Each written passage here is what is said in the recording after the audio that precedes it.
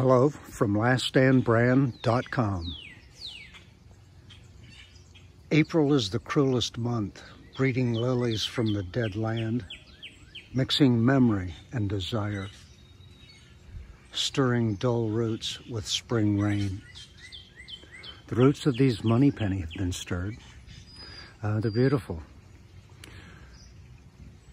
You might wonder why a purple plant like this would be called a money plant, especially since it's been in this country from colonial days when it was brought over on the ships from Europe.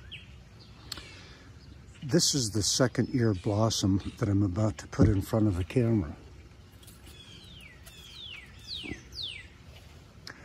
Well, 170 years ago, pennies were about as big as a $50, and that's the way these seed pods dry out on the moneypenny. A very interesting dried flower for the home, especially near a draft or a fan or the furnace fan, because they have an interaction. They'll move with the slightest breeze. To propagate these plants comes from a rooting or from the seeds, but the first year is a big bust. All it is a small green mound of leaves.